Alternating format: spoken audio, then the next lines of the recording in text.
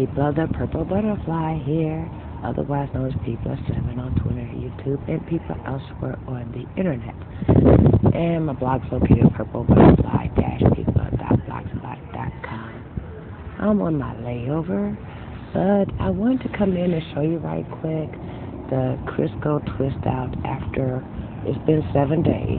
The only thing I did today, because I was in a rush, I literally put water on my hair, stuck a headband in it, gave it a shake, and went out the door. And look at this.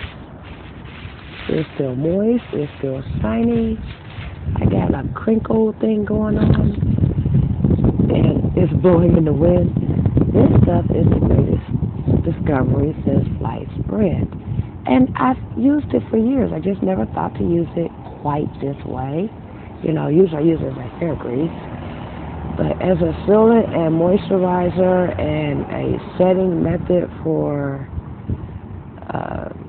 a twist out or for a wash and go, and it's cheap. Get yourself some.